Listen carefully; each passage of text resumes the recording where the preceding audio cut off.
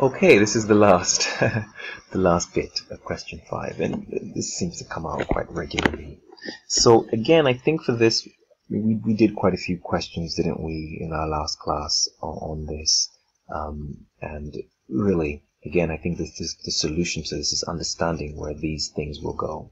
Now, this is allowance for doubtful debts. This is, if you like, the liability or the provision you're making. You can see it's a credit anyway, it's a liability. So I think understanding clearly, if you can label these, then you know where they go in the state.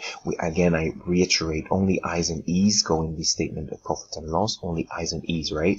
And only A's, C, D, of course, will come in here. And of course, I minus E is profit, and that's what we're going to see right all the way at the bottom over here. And I minus E is the difference between, of course, this is the I's, these are the I's, forgive me, and these are the E's. So the difference, of course, will come in here, and of course, the flip side, of course, will go into the statement of profit and loss. It's pretty straight. So your key aim is to label these correctly. You know, bank is an asset, capital is C, closing inventory. Well, remember that with closing inventory, the debit here is the asset, and the adjustment, if you like, is the statement of sorry, what am I doing? The debit here is the asset, and the credit is in the statement of profit or loss. Yes, that's what, because this is coming off cost of sales, right? Depreciation is an expense. So this here was asset, and of course, expense, if you like. Irrecoverable debts, this is an expense. Office expense, these are adjustments. So this is the first time this is coming through, and that's going to go through there. This is an office expense. You're going to add these two together because they're both on the debit side, and they're both going to go here. Opening inventory, it's an expense that you sell your opening inventory. Other payables, you did another adjustment, and that of course becomes this is a liability. It says payables. This is an expense. This is an expense. This is an expense.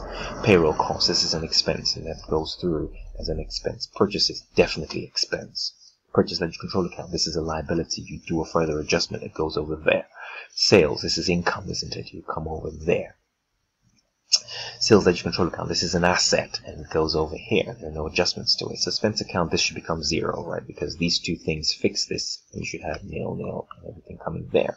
VAT, you seem to owe a certain amount. You've adjusted, but still you owe because you're owing this. You adjusted for this, but you're still owing. This is a liability. It comes over there. Vehicles, it's an asset, right? And we adjust it, add that on. You must have bought some new vehicles. I don't know. That plus that gives you an increased asset over there. And you have this accumulated depreciation, which of course sits next to it. And then you add everything down. So what I think we should just do for this is just look at look at what they're doing in the answers, and you can see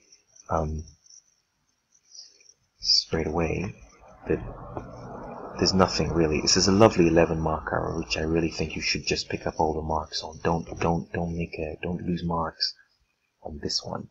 But the key point really is that here, if you notice here, the key point is that the difference between the statement of profit and loss here, you have definitely your credits are greater than your debits, so you have a profit because this is greater than this. That's what this is the balancing figure of the profit, and that of course gets added on here, because really the whole point, again going back to the accounting equation, is that all profit, I minus E, simply gets added on to C, doesn't it? I mean, this is ultimately C, this whole event here, in the statement of profit and statement of financial position.